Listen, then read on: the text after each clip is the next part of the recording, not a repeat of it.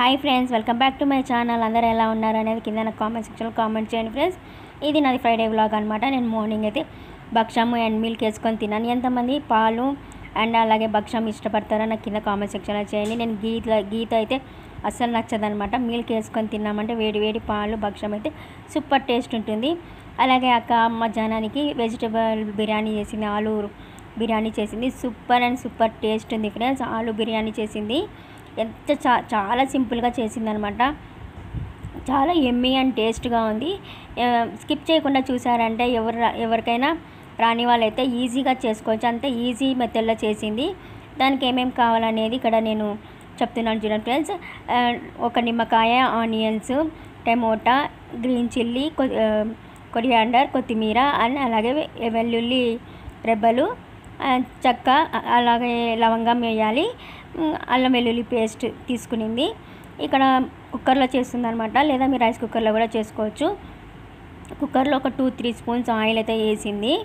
చూడండి friends, oil వేసింది. మీ ఇష్టం, గీ కావాలంటే గీ కూడా వేసుకోవచ్చు, కానీ గీ వేయలేదనమాట అక్క. ఓన్లీ ఆయిల్ అయితే వేసింది.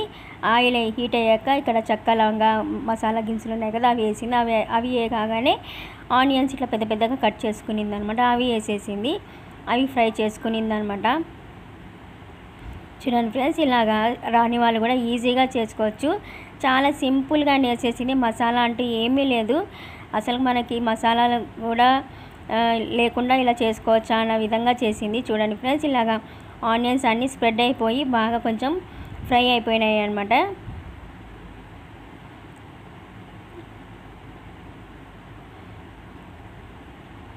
చూడండి, ఇలా కలుపుతూ ఉండాలన్నమాట. కొంచెం రెడ్డిష్ లాగా రావాలి ఆనియన్స్ అనేది. టేస్ట్ ఉంటుందన్నమాట. మనకు ఆనియన్స్ కొంచెం రెడ్డిష్ కలర్ లాగా మనకి అలా వచ్చిందంటే టేస్ట్ ఉంటుందన్నమాట. తర్వాత టమాటోస్ వేసేసింది. అందులో టమాటోస్ కూడా కొంచెం మ్యాష్ చేసేసింది. ఇంకా సన్నగా కట్ చేసుకున్నా కానీ పర్లేదు. ఇంత సన్నగా చాప్ చేసుకుంది. అల్లం వెల్లుల్లి పేస్ట్ అయితే కచ్చపచ్చగా దంచిందనమాట. పేస్ట్ అయితే వేయలేదు. అలాగే అందులో కొద్దిగా కొత్తిమీర అండ్ అలాగే కొద్దిగా గ్రీన్ చిల్లీ వేసేసింది. అన్నీ మిక్స్ చేసుకుంటుంది. సూపర్ అంటే సూపర్ టేస్ట్ ఉంది ఫ్రెండ్స్. చాలా ఎమ్మీ ఉంది అనమాట. అసలుకి ఎంత బాగుందంటే చాలా బాగుంది. అల్లం వెల్లుల్లి పేస్ట్ అయితే ఉరికే అల్లము అండ్ వెల్లుల్లి మనము చారుకి దంచుకుంటాం కదా, అలాగా దాంట్లో దంచుకున్నదనమాట. అండ్ అల్లం వెల్లుల్లి పేస్ట్ వేసేసింది. అల్లం వెల్లుల్లి పేస్ట్ వేసేసి అల్లం వెల్లుల్లి పేస్ట్ స్మెల్ పోయే వరకు కొద్దిగా అలాగా కలుపుతూనే ఉందన్నమాట. ఫ్రెండ్స్, ఎవరైనా ఫస్ట్ టైం నా ఛానల్ చూస్తున్నట్లయితే కనుక సబ్స్క్రైబ్ అని ఉంటుంది, అలాగే బెల్ ఐకాన్ ఉంటుంది. దాన్ని ప్రెస్ చేశారంటే నేను ఎలాంటి వీడియోస్ పెట్టినా మీ వరకు నోటిఫికేషన్ అనేది వస్తుందన్నమాట. నా అప్డేట్స్ అన్నీ మీకే వస్తుంది ముందుగానే. అండ్ అలాగే మీ టేస్ట్ తగ్గట్టుగా సాల్ట్ వేసుకోవాలి. సాల్ట్ వేసింది. అలాగే కారం వేసిందనమాట. మీ దగ్గర బిర్యానీ మసాలా ఉంటే కూడా వేసుకోవచ్చు అనమాట. ప్రజెంట్ మా దగ్గర అది లేదు కాబట్టి మేము ఇంకా అది వేయలేదు. కారం వేసింది. మీ టేస్ట్కి తగ్గట్టుగా కారం వేసుకోవచ్చు. చూడండి ఎంత కలర్ఫుల్గా ఉంది. అసలుకి ఏం లేవన్నమాట. అసలుకి ఇంట్లో ఉన్నట్టువే వేసిందనమాట. అలాగే ఆలు వచ్చి ఇలా సన్నగా కట్ చేసుకునింది. అవి కూడా దాంట్లో వేసేసింది అనమాట. వేసేసి కలుపుకుంటుందన్నమాట. ఏం తినాలా అనిపించినప్పుడు ఇలా మనము ఆలు బిర్యానీ చేసుకొని తిన్నామంటే సూపర్ టేస్ట్ ఉంటుంది. ఆలు కొంచెము ఫ్రై అయ్యాక, మసాలా అంతా అయ్యాక ఇప్పుడు మళ్ళీ కొద్దిగా సాల్ట్ అంటూ వేయాలి. ఎందుకంటే ఆనియన్స్లో మనము ఆ మసాలాకి సరిపోయాక మనము ఉప్పు వేసాము. ఇప్పుడు ఆలుకి పట్టేకి మరి రైస్కి పట్టేంత సాల్ట్ వేసేయాలి. చూడండి ఫ్రెండ్స్, ఈ విధంగా సాల్ట్ వేసేసామంటే కొద్దిగా ఆలు అనేది కూడా తొందరగా కుక్ అవుతుంది. మీరు ఇప్పుడే టెస్ట్ చేసుకోవాలన్నమాట. సాల్ట్ సరిపోయిందా, కారం సరిపోయిందా అని. తర్వాత అన్నం ఉడికిన తర్వాత మనం వేసినామంటే బాగుండదు కాబట్టి ఒకసారి టెస్ట్ చేసుకోండి సరిపోయిందా లేదా అని. మాకైతే అంత సరిపోయింది. చూస్తున్నారు కదా. ఇప్పుడు మీరు ఎంత రైస్ తీసుకున్నారో అంత రైస్కి 1 కప్పు రైస్కి 2 గ్లాస్ వాటర్ అయితే తీసుకోవాలి. ఇక్కడ అక్క 2 గ్లాసెస్ రైస్ తీసుకునింది. 4 గ్లాసెస్ వాటర్ అయితే వేసింది. చూడండి, వాటర్ వేసినాక ఇలా కలుపుకున్న తర్వాత మరి ఇంకొకసారి మీరు సాల్ట్ ఉందా లేదా టెస్ట్ చేసుకోండి. ఒకవేళ సాల్ట్ తక్కువ అయిందంటే మరి సాల్ట్ వేసుకోవచ్చు. అలాగే కారం కూడా తక్కువైతే కారం కూడా వేసుకోవచ్చు. నిమ్మకాయ కూడా ఇప్పుడే పిండేసింది అనమాట. రైస్ కుక్ అయిన తర్వాత అయితే వేయలేదు. ఇప్పుడే నిమ్మకాయ కూడా లెమన్ కూడా ఇప్పుడే దాంట్లో మ్యాష్ చేసి వేసేసింది చూడండి. అంతే సింపుల్ ఫ్రెండ్స్, చాలా సింపుల్ అనమాట. ఇప్పుడు కారము అండ్ సాల్ట్ కూడా మీకు సరిపోయిందా లేదో చూసుకోండి. ఒకవేళ సరిపోలేదు అని అంటే మరి వేసుకోవచ్చు. కొద్దిగా సాల్ట్ తక్కువైంది, సో మరి అక్క సాల్ట్ అయితే వేసింది. చూడండి, ఒక పొంగు రావాలి. ఈ విధంగా పొంగు వచ్చిన తర్వాత మనం రైస్ అనేది వేసేయాలి. ముందుగానే రైస్ అంటూ వేయకూడదు, ఎందుకంటే ఒక పొంగు వచ్చిందంటే ఆలు అనేది కొంచెం బాయిల్ అవుతుంది, హాఫ్ బాయిల్ అవుతుంది కదా, అలాగే దాని మసాలా అంతా బాగా పడుతుంది. నిమ్మకాయ వేసాం కదా, దాని టేస్టే వేరే ఉంటుందన్నమాట. ఒక పొంగు వచ్చిన తర్వాత మనము రైస్ కడిగి పెట్టుకున్నాం కదా, ఆ రైస్ అనేది వేసేయాలి.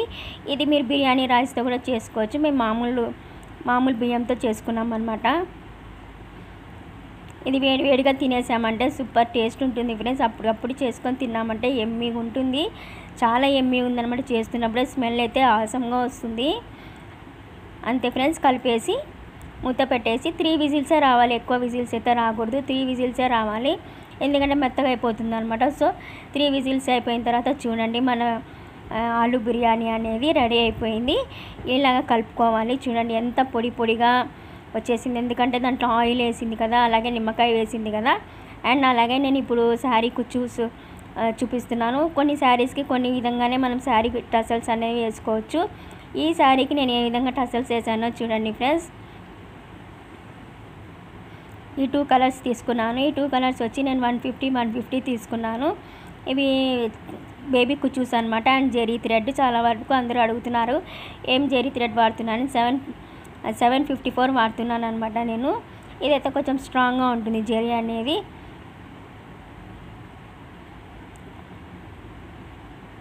మీరు లాస్ట్ వరకు చూసారంటేనే మీకు అర్థమవుతుంది కదా. స్కిప్ చేయకుండా అయితే చూడడానికి అయితే ట్రై చేయండి. ఇలా షార్ప్గా చేసుకోవాలన్నమాట.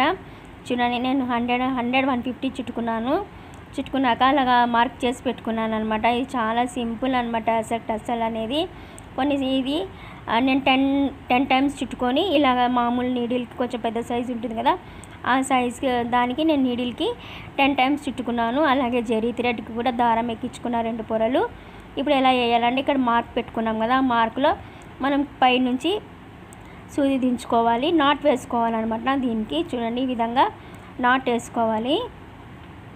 నాట్ వేసుకొని ముడి వేసుకోవాలన్నమాట. మీకు ఎంత సైజు, మీకు ముడి బాగా వస్తుంది అంటే కొంచెమే తీసుకోవచ్చు. థ్రెడ్ అనేది కొంచెం కష్టం ముడి వేయడము అని అంటే మీరు కొంచెం లాంగ్గానే తీసుకుంటే సరిపోతుంది. నాకైతే నాట్ వేయడానికి వచ్చు కాబట్టి నేనైతే కొద్దిగానే దారం అనేది కట్ చేసుకున్నాను.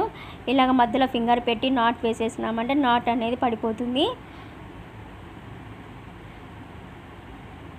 చూడండి, కొంచెం గ్యాప్ 1 ఇంచ్ గ్యాప్ అంటే వదులుకోవాలి, ఎందుకంటే మనము దారం ఎక్కిస్తాం కదా. సో అందుకని ఆ దారం దాని లోపలికి వెళ్ళాలి కాబట్టి ఆ గ్యాప్లో మనము థ్రెడ్ అనేది మనము ఇన్సర్ట్ చేస్తాం కాబట్టి వదిలేయాలి. ఇక్కడ నేను ఎక్కించుకున్నాను చూడండి ఫ్రెండ్స్, ఇలా ఎక్కించుకున్నాను కదా. ఇలా ఎక్కించుకున్న దాంట్లో ఇప్పుడు నేను సన్నగా సారీ ఫ్రెండ్స్, ఇప్పుడు సన్నగా నేను రోల్ చేసి పెట్టుకున్నా కదా, అది మధ్యలో నాట్ వేసాం కదా, ముడికి మధ్యలో గ్యాప్ వస్తుంది కదా, ఆ గ్యాప్ మధ్యలో నుంచి మనము ఈ టసల్ అనేది తీసుకోవాలి. చాలా సింపుల్ అనమాట. అసలుకి చాలా సన్నగా బేబీ కుచ్చూస్ అనమాట. ఇవి చాలా సన్నగా తీసుకోవాలి. చూడండి ఫ్రెండ్స్, ఈ విధంగా తీసుకొని మనం ట్రిమ్ చేసుకోవాలి.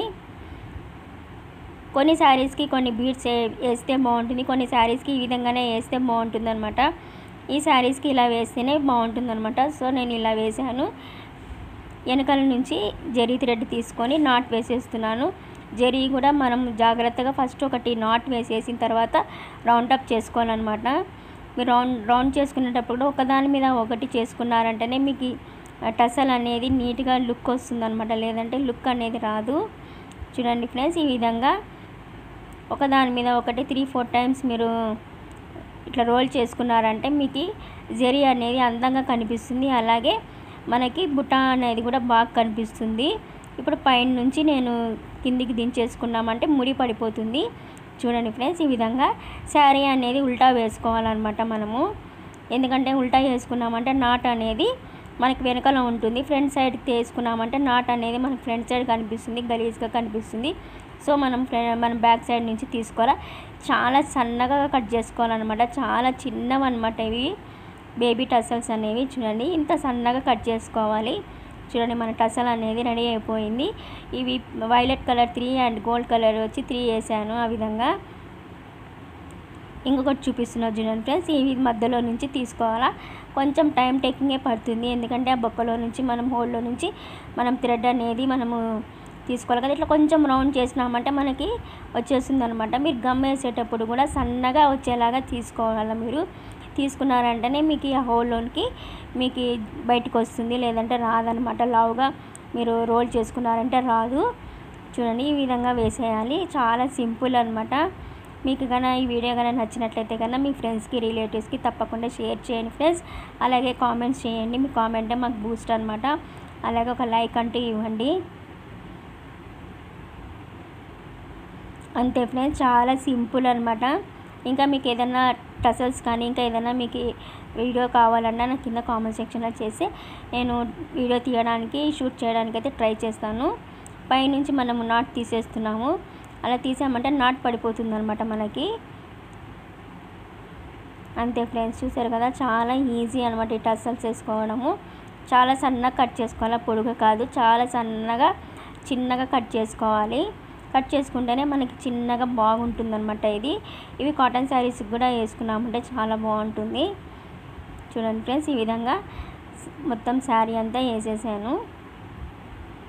చూస్తున్నారు కదా, ఇంత సన్నగా కట్ చేసుకొని ఇంత సన్నగా వేసుకున్నామంటే మన టసల్స్ అనేవి చాలా బాగుంటుంది శారీస్కి. శారీ అయితే చాలా బాగా వచ్చింది ఫ్రెండ్స్. కావాలంటే మధ్యలో మీరు గ్యాప్ మధ్యలో మీరు ఏదైనా బీడ్స్ కూడా వేసుకోవచ్చు. చూడండి శారీ మొత్తం వేసేసాను. ఈ విధంగా సన్నగా వస్తుంది, చిన్నగా టసల్స్ అనేది వస్తుంది. అంతే ఫ్రెండ్స్, ఈ చిన్న వీడియో నేను మీతో షేర్ చేసుకుంటున్నాను. Thanks for watching. బాయ్. ఇంకొక మంచి వీడియోతో నేను